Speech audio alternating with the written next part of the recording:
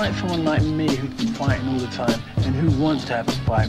What a bonus for the crowd here in Wisbech to see, for my money, the most exciting prospect in British boxing at the moment. Nigel Benn in the golden trunks, and that is one punch, and Ian Chantler is down. He's very close to us, and he will not get up from that.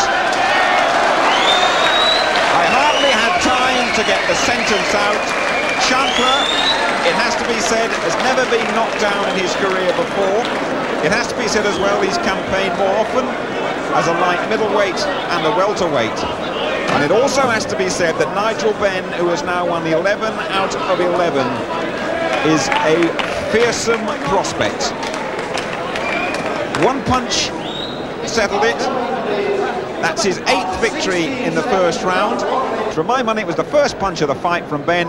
Bang on the button, and you've got to say he punches hard and he punches accurately, and poor Ian Chantler was down and was never going to get up from that.